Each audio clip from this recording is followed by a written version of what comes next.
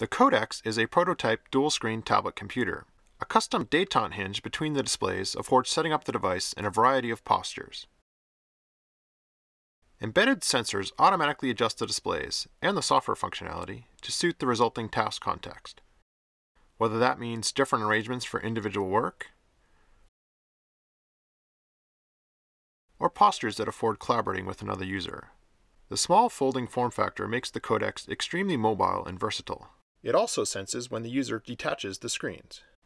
Let's look at how a knowledge worker might use the Codex for individual and collaborative sense-making tasks.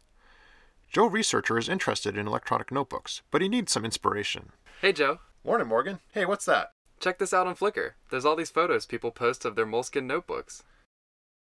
Neat, that's really cool. I definitely got to check that out for our electronic notebook project. Yeah, you can help me put together some cool stuff for our group presentation. Yeah, sure, no problem. Back in his office, Joe uses his Codex as an electronic scrapbook to follow up on the thought.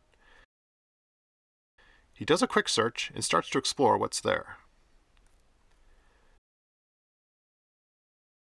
Joe browses the photos side by side with his notes. Then he grabs a clipping, all without interrupting his primary note-taking task. Next, Joe decides to review a video that he's got queued up. He's got his Codex paired with his desktop, so he grabs the video onto his notes. He just opens it up from the automatic hyperlink. He pulls out the screen so he can watch it in landscape.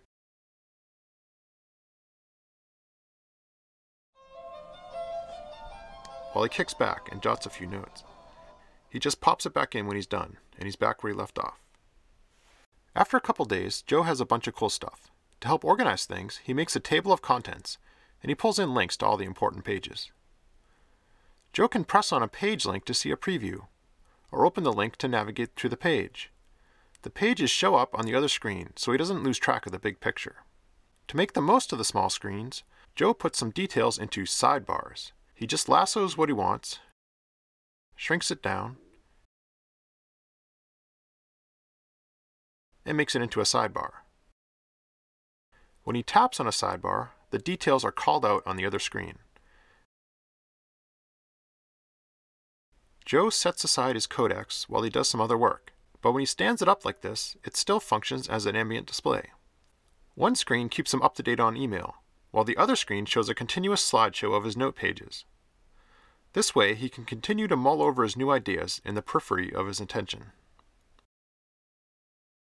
Hey Morgan, I gotta tell you, I got a lot of ideas from looking at those photos on Flickr. Really? Yeah, check it out. People do these really cool collages. I like this one.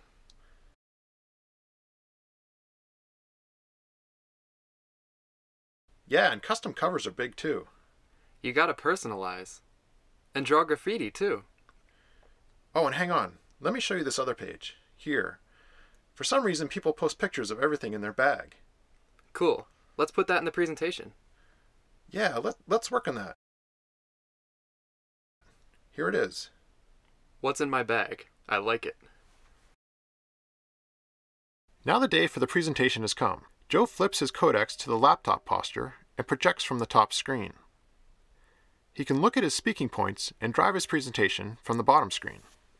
So here's what Morgan and I have been thinking about. Customization is a big deal in paper notebooks. Like this. Or this one. It has to be very personal. Big bold fonts really stand out. And people really like to show you what's in their bag. Why? That's dumb. Yeah, I guess some people are just dumb.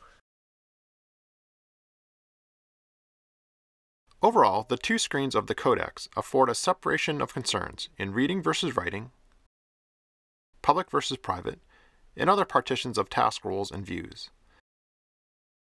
The facile transitions between usage contexts via sensed postures enable a rich set of possibilities without undue burden to the user.